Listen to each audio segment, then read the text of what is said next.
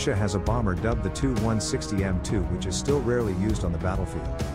The aircraft made its first flight in January 2022 after a long time of development and modernization. The Tu-160M2 strategic bomber has a nearly identical design to its predecessor, the Soviet Tu-160. However, in its latest release, the Tu-160M2 is equipped with a main weapon carrier slot and improved avionics. This aircraft is capable of carrying 40 tons of missiles and has a great nuclear deterrent. This aircraft is one of 10 Tu-160M2 units prepared and planned for use by the Russian military in 2027.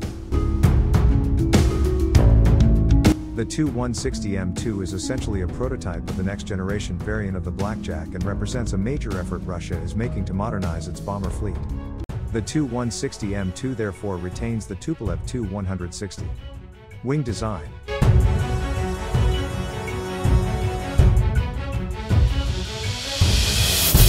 The Tupolev Tu-160 Belai Lebed is a low-wing, variable sweep-wing supersonic bomber designed by Tupolev in 1980.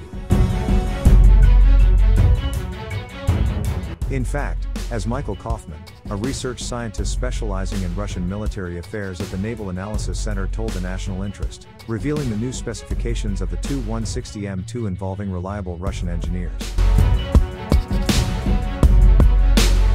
And this aircraft is something the Russian defense industry has kept secret for some time.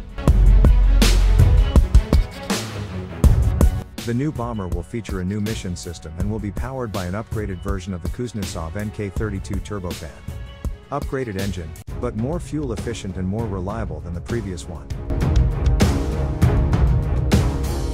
The new engine is the NK-3202 series, which should be much more fuel efficient. The original NK-32 engine had problems, said Kaufman.